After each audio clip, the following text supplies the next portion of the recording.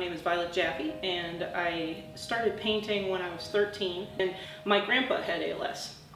He was bedridden for 5 years, and his favorite thing, like his big joy, was when he would see birds outside the window. In the book, where the title comes from, there's a line, "Every note played is a life and a death." And so I wanted to use birds for the symbolism of death and life. And so I have the ravens coming through these cracks in the sky that are symbolizing the way his life is falling apart and death is looming, and he's reaching up for the little bluebirds in the last bit of life. I have actually thought a lot about the piano and who played it, fixing some things on it that, you know, because it is an old one. It's like, how old is it?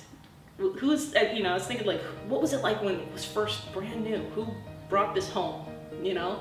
And so that is really fascinating to think about the journey of things and objects, as well as the people who have used it and have, changed it now. And, maybe it'll have something after this too. Like, keep moving on.